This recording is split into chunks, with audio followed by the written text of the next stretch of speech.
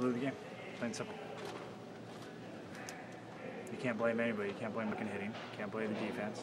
You can't blame anybody, but you can blame me. You guys can write that. Simple fact, I didn't do my job.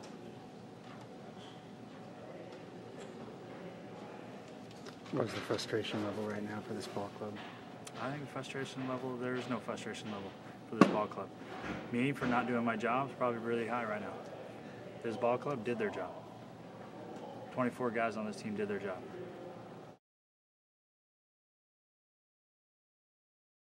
How'd you feel about your outing tonight? It's good. It's good.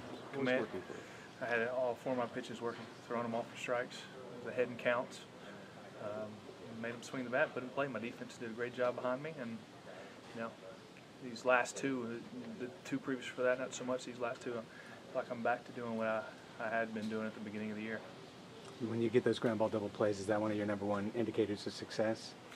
Yeah. Well, anytime I'm getting ground balls, when I'm getting fly balls, and I know it's not sinking, or you know, I need to move back down in the zone. It's up a little bit, but yeah. You know, getting ground balls is a good sign for me. It means the ball's doing what it's supposed to be doing. Is it kind of an unfortunate circumstance here that you're becoming really experienced at balancing a great outing with not coming out on the other end with a W? Yeah. It's a little frustrating, but you know, we just got to keep working. As I've said all along, I'm going to keep doing my part and coming prepared, and hopefully, can turn around. Is this the real mental test of the game? Yeah. I think anytime you got to deal with failure, you know, quite a bit of failure, it does. It tests a lot of people. You know, you start to question certain things about yourself, about it as a player, as a team. So it's good. Everybody, you know, through the frustration and somewhat depression, I guess, in some of it, everybody's keeping their head up and everybody's coming back and preparing. And that's all you can really ask from the guys and yourself. Just before we stepped up, you were talking with JB a little bit about attacking Pujols. What's that challenge like as a pitcher to face arguably one of the great hitters of all time? You got to make good pitches. Yeah. You know, I mean, even the one pitch wasn't a bad pitch, and he's strong enough to hit it out of the ballpark. But you gotta stick with your game plan. You got to pitch both sides of the plate and change speeds. And when guys are that good and see the ball that well as he does, you just hope they get themselves out. You mentioned frustration, mental test of the game. Is it harder and harder each day to keep the head up as you come in? Is there a point? Is there a breaking point? Is any worry about that?